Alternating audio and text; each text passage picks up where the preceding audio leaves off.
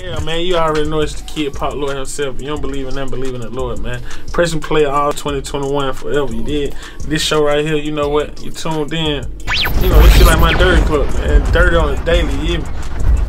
Get it lit in some brand new components. I just took the rollie and I dipped it on. I just took the script and I flipped it on. So what you think about how music is moving in Atlanta right now? Like, I was just talking to bro, like how the internet really kind of like, well, not necessarily even just in Atlanta, the culture period. Like, where you think music is at right now? Shit, music right now, shit, all over the place right now. COVID got it fucked up.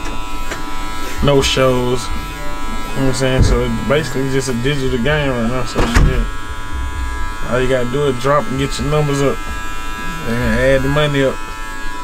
That's about it. Ain't no more street work. Niggas ain't even paying the DJs no more. Kinda hard for them. I hate it, but it's true. You feel like DJs still have a valid position in the music business? Nope. I ain't gonna say they. Hell yeah, they do. Cause at the end of the day, it's gatekeepers in this shit. You feel what I'm saying? Like I ain't telling you to go pay every DJ. Every DJ is not even really reliable on breaking records. So you gotta go get you the main, say the main 7 to 10 DJs in the city. You know what I'm saying? I ain't gonna name them, but I know who they is. So that's what I fuck with.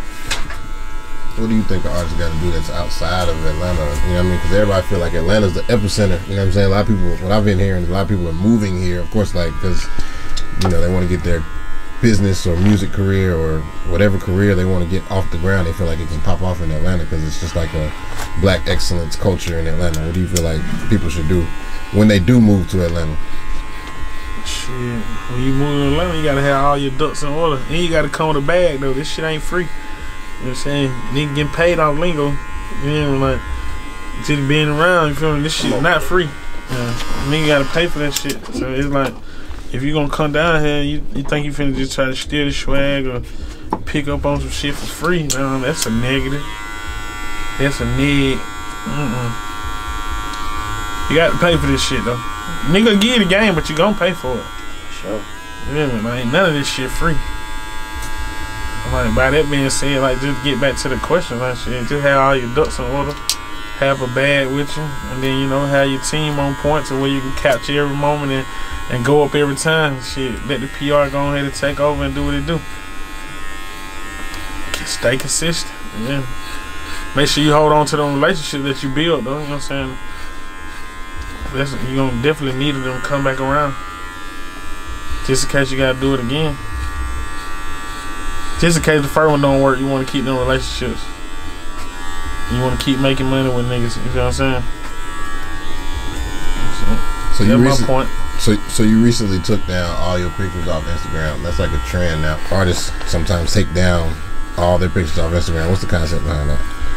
Shit, I can't tell you why everybody do it. Right? Shit, but basically it's a restart. You gotta reset. Like, it's a lot of memories. If we was to just put all this shit up every day and not take them down, shit, you will never be able to see the beginning to the end anyway. So it's like you're restarting at a point, rebranding.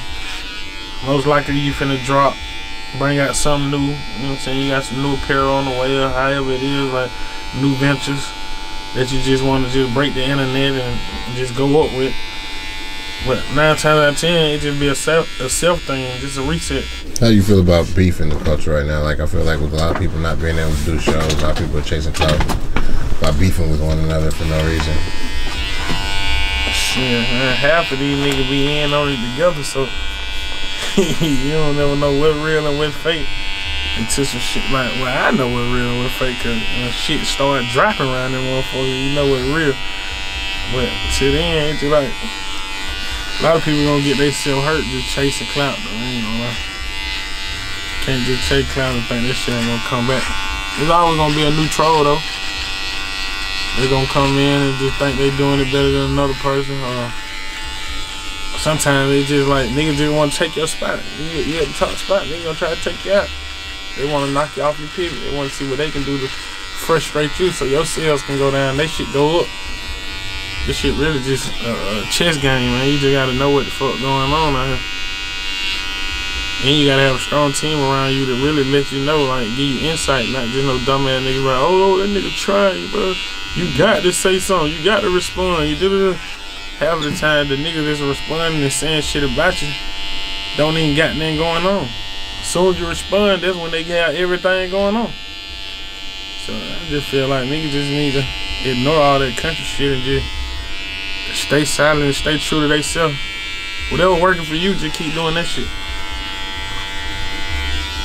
So you've recently been in the studio with Future a lot. How's that been? Like, what's the vibe in the studio? Like, without being able to perform songs, without being able to get out here and push your music, how's studio vibes for you right now? Shit, we are the vibes. Shit, we bring vibes to the studio. Like, it's just like we create the juice. We know what's hot. We say what's goddamn hot, what's not. You know what I'm saying? We create the lingo for the next 3 years to be set in stone. You know what I'm saying? So it's like, man, just linking up on some brotherly love shit. Like, you know, that my bro. Always been like, my first song was with him. You know what I'm saying? Like, we was coming up together at that time. But he just, like I said, he had all these ducks in order. I didn't. You know what I'm saying? He had the business part really down pat as far as having team and having numbers and creating the brand and making that shit stamp and moving forward. You know what I'm saying? So, you know, everybody learn from each other. You gotta learn from another person's mistakes. Also your own though.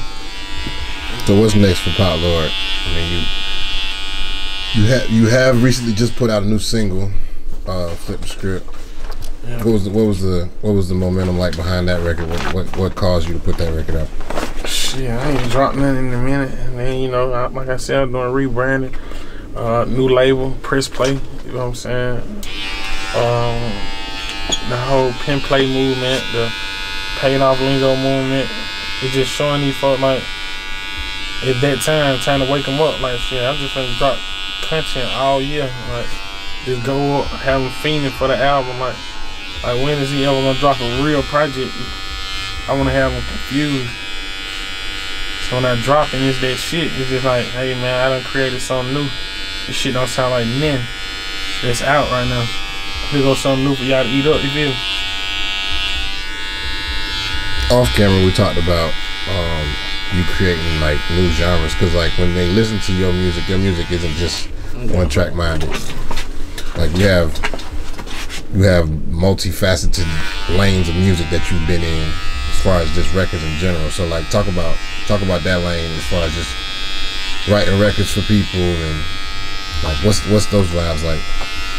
Shit, man, those vibes are 100% to the top. You know, we taking hood shit top 40. That's what we doing. Basically, what we gonna call this genre of music is ratchet pop. You know what I'm saying? Ratchet pop. For those who don't know, man, pop, P-O-P, it stands for priority over popularity. So no matter who's popular, I'm always gonna be priority. You always gonna need me. You always gonna want drip. So tell us about Press Play. Press Play. What is Press Play? That's the label. I know that, but how did that originate? Shit, I really came up with that shit. Press Play. I really came up with that shit just watching the Black Godfather. Just his documentary and a couple things he said just stuck with me. Like a couple things a lot of people say it stick with me, so it's just like I use that in my everyday life from that point on. So it's like I think his record label was Success. You know what I'm saying? Like success and sex together. You know what I'm saying? So and this got something to do with everyday life. Everybody wants to see, and you know, sex also rules the world when it comes down to it. Sex sells. You feel me? That's what I meant to say. But just everyday life. No matter what you do in life, like shit, before you hear a song, you got to press play. You know what I'm saying? You got to press some type of button to activate something for it to play. You know what I'm saying? So you got to press play no matter what you're doing. You know what I'm saying? Yeah, my boy Flip back.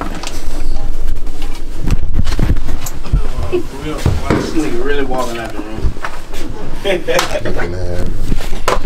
Yeah, man. Well, stop coming in. This ain't no motherfucking documentary, huh? Man, this is flip. Man, this popping flip. Come on. See, I gotta be on my Kanye shit. These niggas, man. Kanye, Shot easy, man. These niggas here, man. Man, Deezy. Call this nigga Deezy. This nigga got rubber bands. Oh no, man, this is put that stuff on. You know what I'm Please saying? tell us what you got on. You know what I'm saying? The What is on V-Long the artist? collection, What's RP on the Juice artist, WRLD, you know man? what I'm saying? Then, you know, we got the We Are the Future, you know what I'm saying? Shout out them folks. That shit says I am the future, my boy. We together as a collective, you know what I'm saying? Ain't no I in team, remember that. Yeah, man, he parachute pants from a parachuter himself. He parachuted from Paris, man, you know what I'm saying? Oh, wow. Then you got the big brother links, man, kicking holes in the feet, face, hand, ain't nigga all 2021, man. You see what I'm saying? Boom. What's that? Drake kicked the dough in on them folk, literally. Tell you. No silk boots, man. Oh, he said no silk boot. No silk boots. Shout out my boy Silk. Silk, man. all the time, man. You need to hear him, little ball. That nigga be on another one.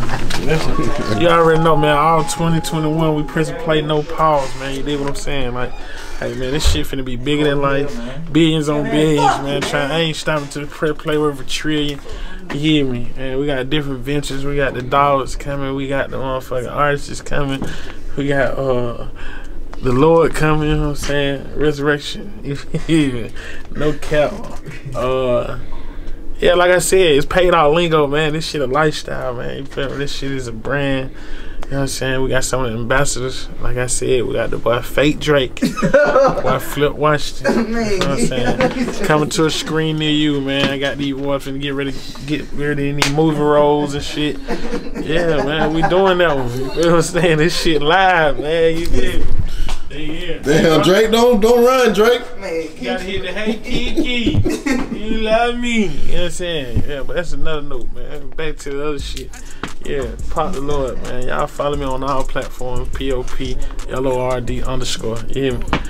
It's on every site. The one and only and the original. If you don't believe in that, fucking Lord. You. Hit a lick and some brand new